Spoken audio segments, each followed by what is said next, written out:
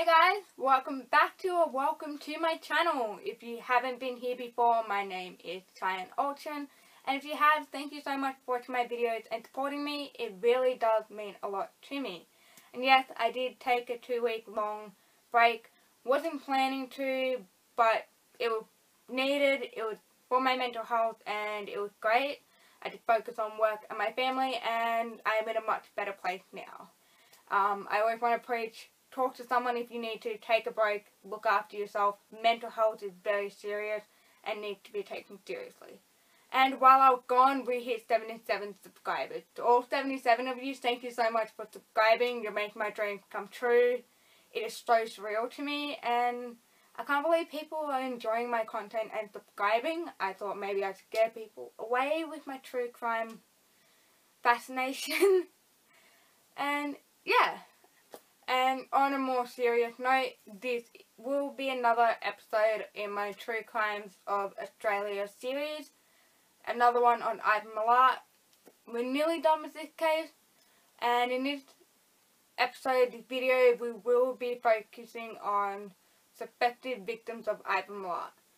And yeah, this will get really dark, and I will be naming people, and yeah. I hope you guys like this, and let's get into it. And just a quick disclaimer, like I had put in all my other videos, I will be talking about sexual assault, rape, harassment, robbery, violence, gun, and all that nitty gritty stuff.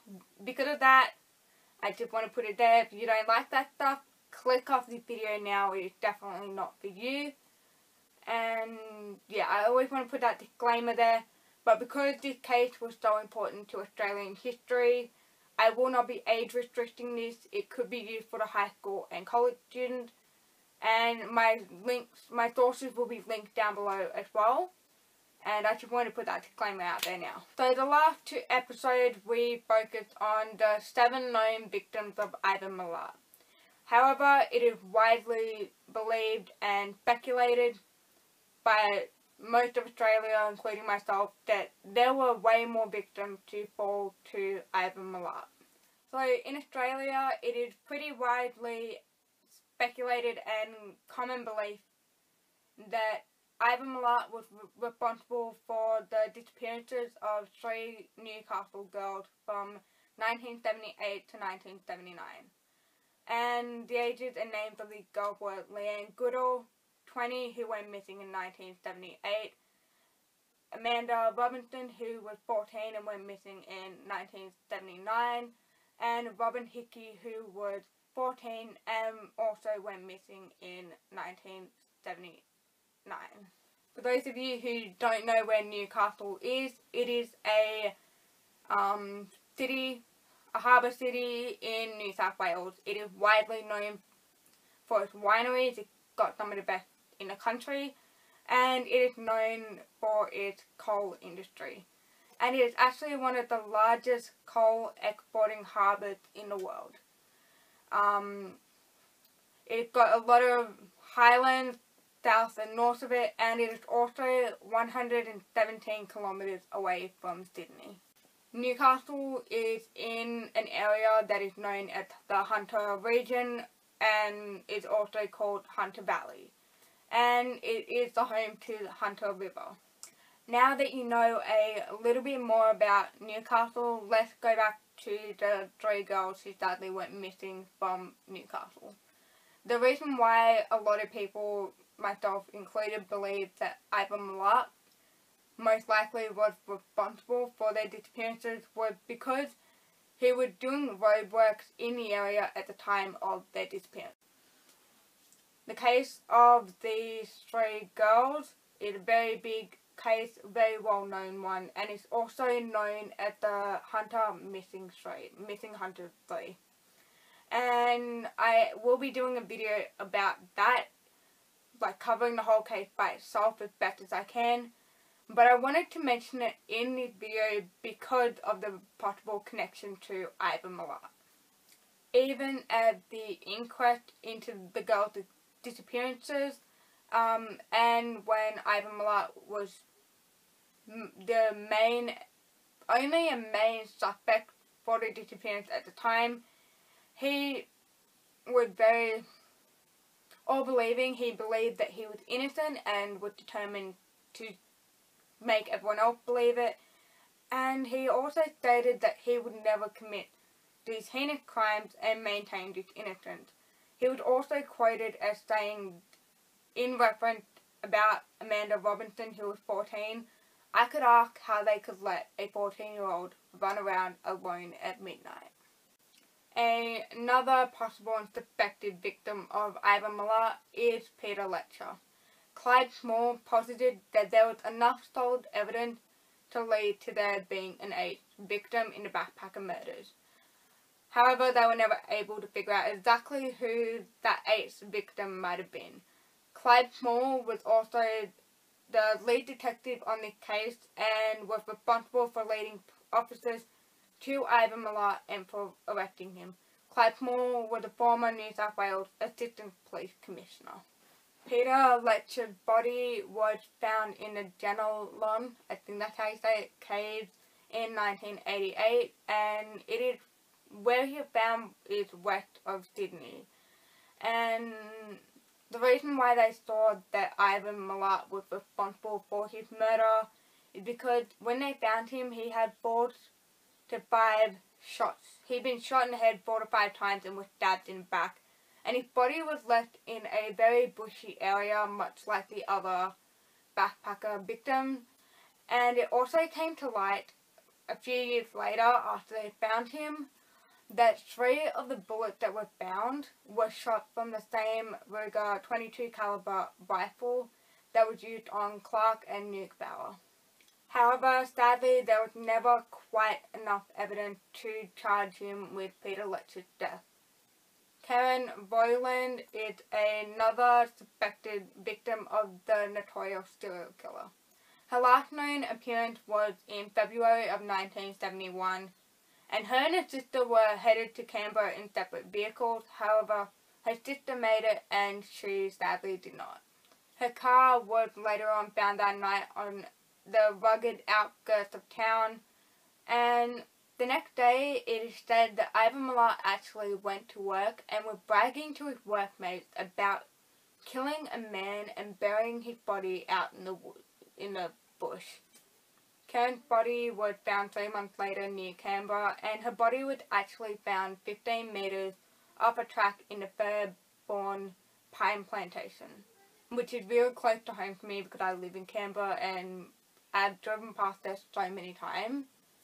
And another thing to note about Ivan Milat that I might not have mentioned in previous videos is that always at any scene of a crime, any murder, there would often be bits of rubbish and trash left behind, like beer bottles, cigarette butts, obviously not from him because he wasn't a smoker that we know of, maybe from the other killer.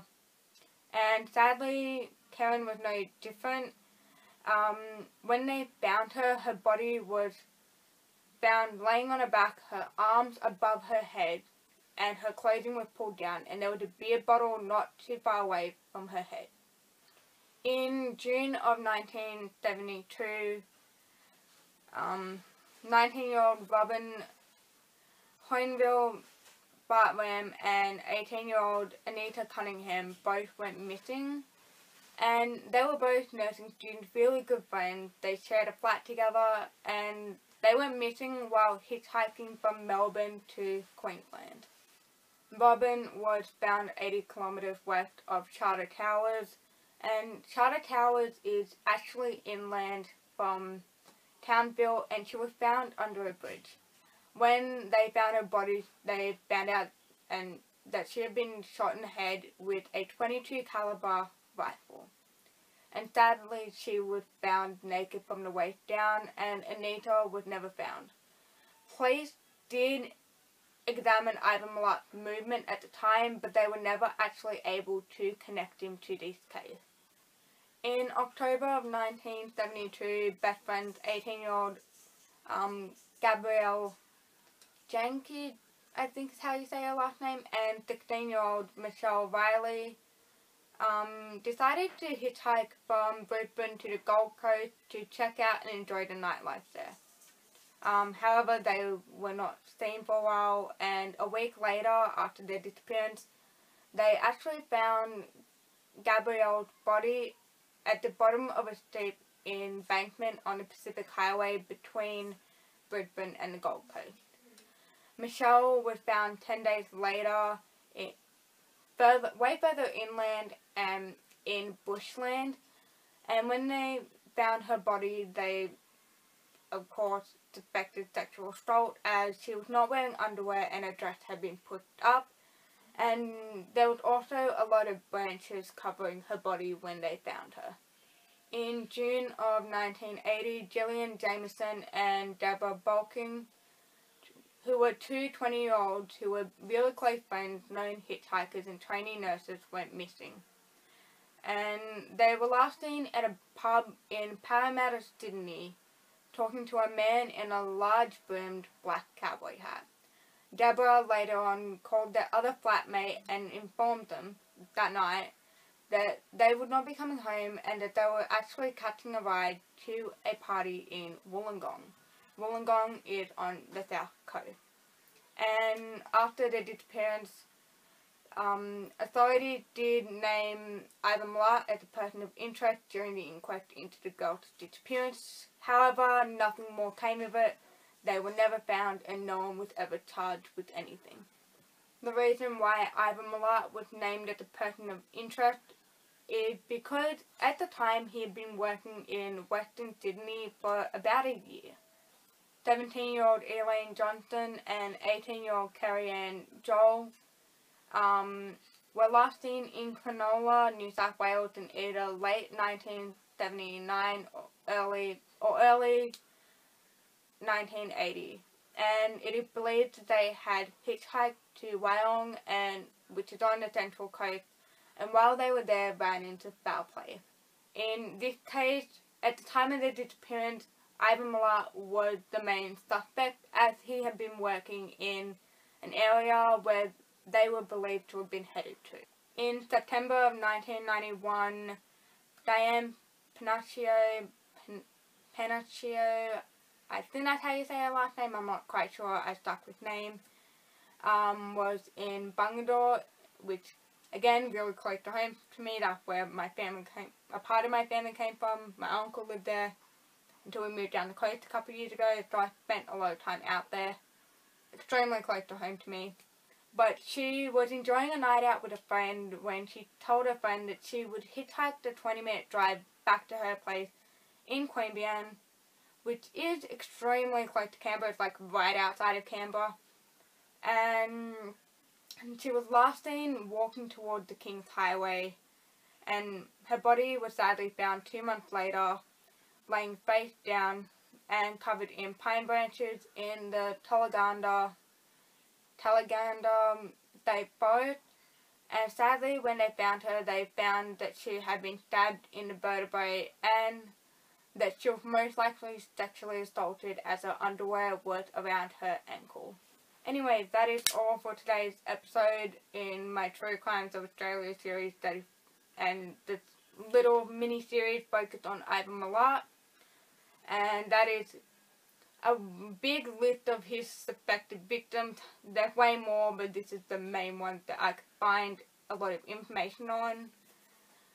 And yeah, it's very dark and heavy, and the fact that so many people lost their lives and they still don't know who the killer was or never got justice is heartbreaking.